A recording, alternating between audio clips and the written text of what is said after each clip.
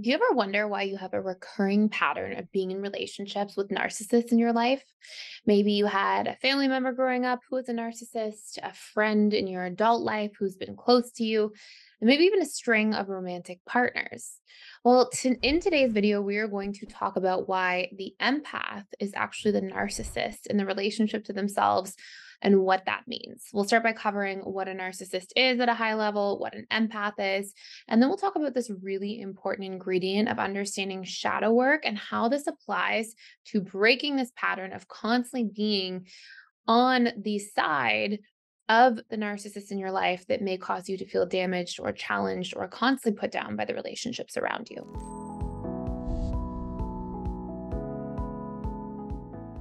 So, first and foremost, if you're not already familiar with the term empath, an empath is essentially a person who's highly attuned to the feelings and emotions of people around them.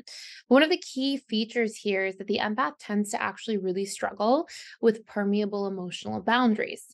They may struggle to really understand where they end emotionally and somebody else begins. And when we look at what a narcissist actually is in a summary at a very high level, it's somebody with personality qualities that include a lot of grandiosity, a lot of thinking extremely highly of oneself, needing excessive and constant admiration, often thinking other people are quite inferior, and struggling to empathize with other people. Now, what I often see as a huge pattern is that empathetic or empath individuals tend to really be surrounded by narcissists across time as a pattern in their lives. And I've had so many people ask me over the years, like, why is this happening? Why do I constantly end up in these types of relationships? Especially because the empath, after being hurt by relationships with narcissists time and time again, may actually be wary of this. They may be aware that, okay, I have a tendency to get into relationships with this type of person. Let me, be really conscientious at the beginning of starting a new friendship or starting a romantic relationship so I don't repeat these same patterns. Well, here's something that is actually driving this more than anything else. And it's that we have a subconscious comfort zone that is the number one feature that causes us to feel attraction to people at a subconscious level. And this doesn't have to just be romantic attraction. This can be literally attraction where you feel like you want to be around somebody, spend time around them, get to know them. And what does this have to do with why the empath is the narcissist in relationship to self? Well, if you grew up in an environment where maybe you had a parent or somebody very close to you, a coach, a mentor, somebody in your life where they were a narcissist or had really strong narcissistic qualities, essentially what happens is you learn to build a relationship in that person's presence where you treat yourself the way that person treats you. If, for example, one of your parents was a narcissist, you may learn that it's not safe to have boundaries. So you violate your own boundaries. You may learn that you constantly have to walk on eggshells, put other people first, and put yourself last. Maybe you find that you have to deprioritize your needs, your feelings, and your ability to actually communicate to other people what's coming up for you because the narcissist isn't available to have those types of conversations. And so what happens is spending time in this type of person's presence, especially if it's repeated, will program a lot of these subconscious patterns in the relationship to yourself, where you literally learn that my needs can't matter, my boundaries can't matter. I have to walk on eggshells, be highly attuned to other people around me, be able to read between the lines about what everybody else is feeling. And the casualty in that becomes the relationship to yourself. Now, as we grow older and maybe leave that environment, one of the most interesting things is that your conscious mind may be able to reflect and look back and say, that wasn't a healthy environment to grow up in. I learned unhealthy patterns. That person wasn't healthy in my life. But you have to remember your conscious mind is responsible for roughly 3 to 5% of your thoughts, your beliefs, your emotions, your actions, your choices, really. Whereas your subconscious and unconscious collectively are responsible for 95 to 97% of all of these beliefs and thoughts and emotions and decisions. And the other thing you need to know is that your conscious mind picks up about 40 to 60 bits per second of data from its environment. Your subconscious and unconscious can pick up to 1 billion bits per second of data. So essentially, you're taking in so much information when you first meet people and in the entire environment that you're in, but only a very, very small portion of that is making its way to your conscious mind, where it can be used for rationale, logic, reasoning, constructive or critical thinking.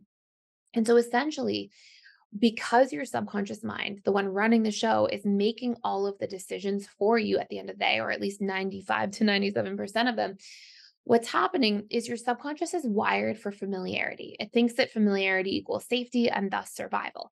And you have to remember, your subconscious mind is very survival oriented.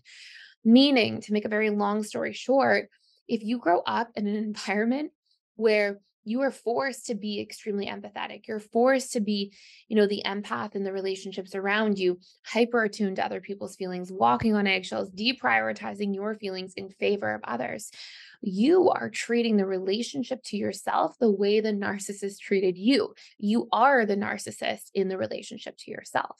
And so this subconscious comfort zone that you developed in childhood, where, it was familiar for you to do all these different things, this is where, as an adult, even if you're trying to be really conscientious when you're first meeting people and you're trying to vet for relationships properly, make sure that somebody's not going to be the narcissist, what's happening is, in a very short period of time upon meeting somebody, your conscious mind may be able to logic its way through and reason to try to, judge effectively, or essentially discern effectively, if somebody's going to have these painful patterns in your life as you're starting to invest in the relationship with them or get to know them. But your alarm bells will not go off if something feels familiar. You can consciously be like, oh, that behavior isn't very healthy. But your subconscious mind will be like, but it's familiar. And so we want it. This is going to create safety and survival. We've had these patterns before, we've survived. So these patterns are working for us. And so what will often happen to people is, if they come out of this subconscious comfort zone of being around somebody who treated them in a narcissistic way, because that conditions their subconscious mind, then they'll go into relationships. Their conscious mind may meet people and be like, oh, I don't want to be around this person. I see some red flags. And yet their subconscious will sort of tune out those red flags across time and keep investing in people like that, until we learn to recondition the pattern so that we are no longer the narcissist towards ourselves. And what I mean by this is that you have to look at and you can actually do this as an exercise. You can write out all of the different things that the narcissist does to you in relationships that you're not happy with, violate your boundaries, put you last, deprioritize your feelings, shame you for having feelings, perhaps, minimize your needs, gaslight you in your experience of the truth. And as you write those things out, you can put a column next to that, and you can write out, how much do I do these things in the relationship to myself? And unfortunately, and to be clear, this is not me saying that this is your fault or anything of that nature. Nobody asked for this type of programming to begin with.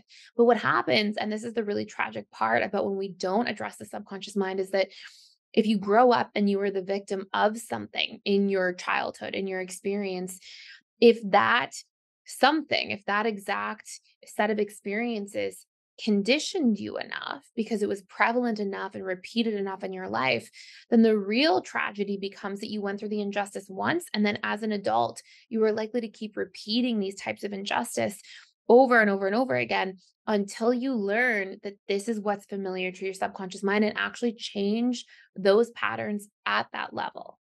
So this means, if we look at those things that we put in those columns there about how, if you violate your own boundaries, don't meet your own needs, put yourself last, minimize your feelings, gaslight your experience, all these different things we talked about, if you see those, and you can rate them from 1 to 10 in that second column about how strongly these patterns show up in terms of how you treat yourself, until you shift and change those patterns in the relationship to yourself repeatedly enough that it actually reconditions, rewires your subconscious mind, then unfortunately there is a likelihood of getting back into those same types of relationship dynamics.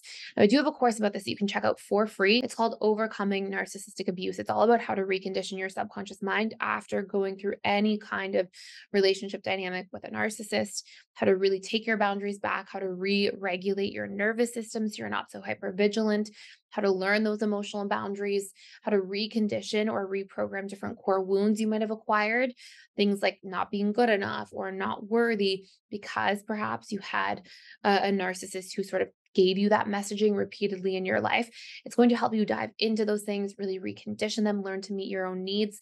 But I just want to say, like, all of those things that we talked about are really important, but learning to take yourself into consideration as much as you're considering others. The goal is not to consider other people more or yourself more. The goal is to get as close to equal as possible.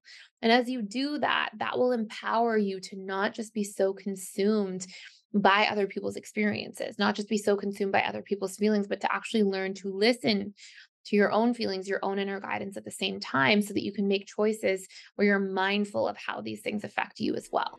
So I just wanted to stop by here and let you know a really exciting announcement, and is that we are doing $1,000 off of our lifetime memberships to the Personal Development School for Life. So I will tell you what's actually included in there. Number one, you get access to all of our different 60 plus courses. Everything about every single attachment style, how to reprogram, how to heal.